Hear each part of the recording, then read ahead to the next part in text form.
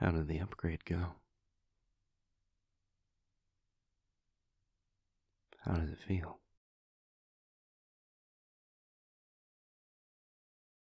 Hmm.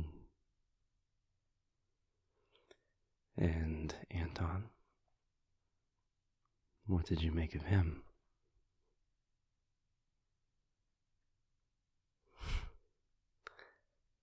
I know everyone's names here. Information is power. And I don't like being without every possible advantage. Part of the job.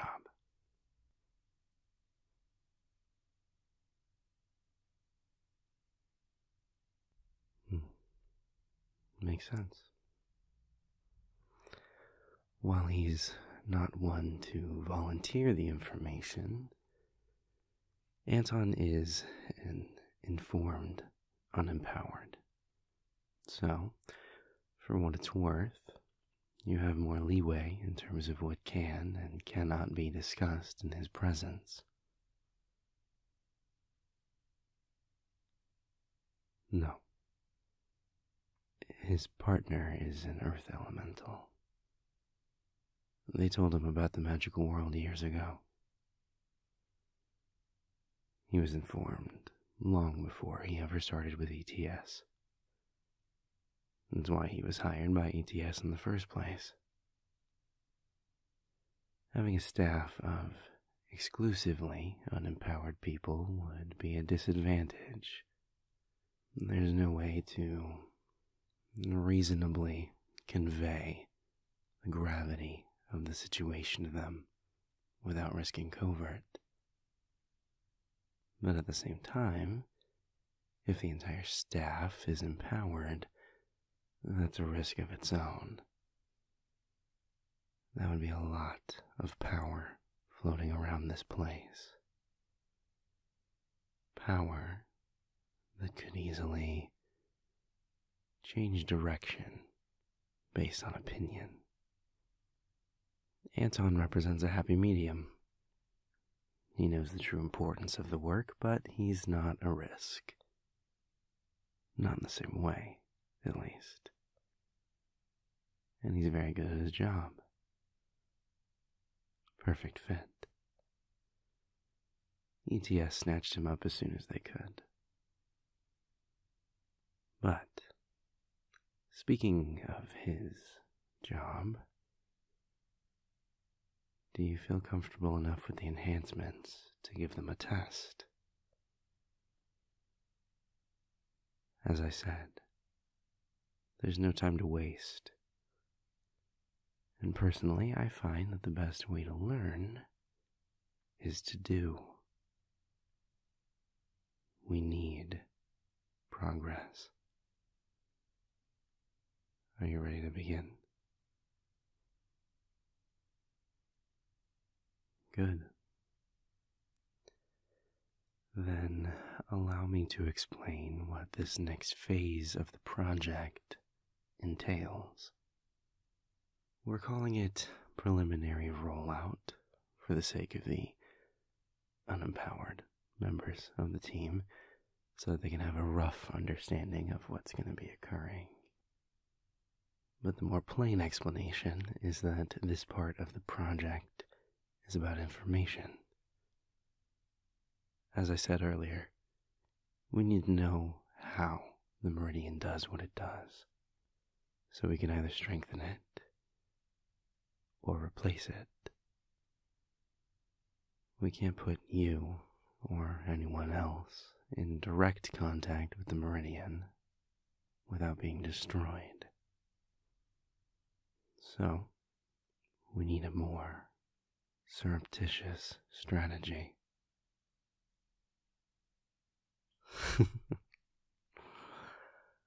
Of course I do. Aria exists in parallel with us, and the Meridian exists between every point in that parallel. But that border is organic and inexact. There are points where the Meridian is thinner, where the force of the arcana that is Aria sits closer to us. Those places where the meridian is thinnest tend to experience odd occurrences, presumably because of the proximity of so much arcana. The natural world reacts to it, even unknowingly. Unempowered humans love to create apocrypha to explain those odd circumstances at these odd places. Meanwhile, most empowered people also don't really understand the concept of these soft spots in the meridian, nor do they understand how they are inadvertently affected by them. Empowered humans are drawn to these thin points without much awareness of that fact beyond a vague, imprecise affinity for those places. It's probably something in our cores, something that feels the magic closer and is drawn to it, but on a subconscious enough level that few bother to consider it critically. And from what we can tell, it's been that way for as long as there's been a meridian. Empowered humans gather in these places naturally. That's one of the reasons why particular towns and cities have so many magic users in them, rather than us being spread apart evenly, despite our relatively small percentage of the global population. Almost all of the cornerstone cities were built on examples of these spots, without even initially realizing it. It's just where magic users tended to already be all together. So, cities cropped up there. Borden, Dahlia, Mont Blanc, every cornerstone city except McKinley is built on top of these thaumaturgic fontanelles. And these thin points in the meridian offer an opportunity, one that, through significant experimentation, we found a way to use. The border at these spots is thin enough that we can push into it just slightly, just enough to make a tiny beachhead on its unwelcoming shores. And from that point, just inside, we should be able to get the information we need that's impossible to read from the outside. This facility was built purposely on top of one of these fontanelles. And now, we need to use that to get you in.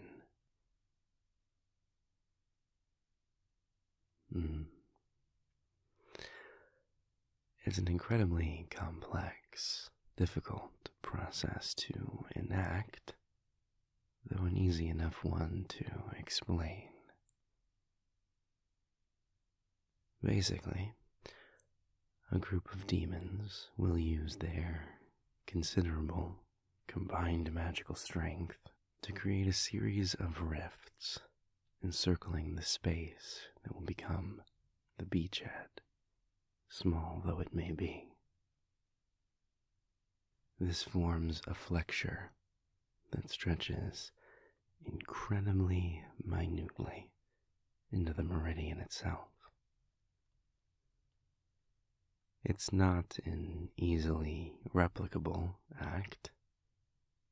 It takes a lot of demons, a lot of power, and a very thin point in the meridian to make this possible at all. And even then, they can barely make an insurgence point big enough to house a single person, and only for a brief while. The flexure is structurally stable as long as they can maintain power and concentration, but internally, it's incredibly turbulent in a way that the human body is incapable of withstanding. Not to mention, being inside it also seems to have an incredibly deleterious effect on the human brain. Too much white noise that we can't process, for lack of a better term. Demons that enter the flexure are immediately just pulled through to the other side. Their arcana is dragged straight to Aria like a magnet. It's too powerful of a pull for them to resist. So, with humans and demons out of the equation, that left you. You were created in order to survive those conditions and get us the information that we all need if we're going to keep our world intact. It sounds simple enough in terms of action plan. Demons make an opening, you step in, you scan, you get out. Repeat as necessary, and we get to work on saving the material plane. But there's something else you need to know. We don't fully understand the meridian, obviously.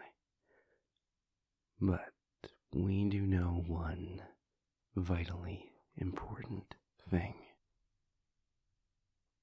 There is an intelligence there. One of disputed origin, but which seems to resist being studied. It's alive in some way or other. You might encounter that intelligence in some form. If you do, feel free to try to explain that our mission is to help save it. But you should understand that that help might not be welcome. The Meridian has made it clear that it has its own idea of how to be saved. It sent out 2 emissaries to that effect. My government has taken those messages under advisement, and the exploration of that proposed solution is ongoing. But the department felt that a contingency plan was called for, and that's us. But the Meridian might not appreciate a second opinion on the best method of ensuring its survival. It certainly hasn't so far, if its resistance to both communication and study is any evidence to go by.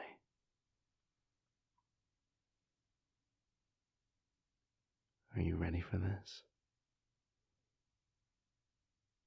I won't disrespect your intelligence by pretending that there aren't significant risks involved with this process. But it also is an incredible opportunity, and one that is vitally important to pursue. Are you ready to try it?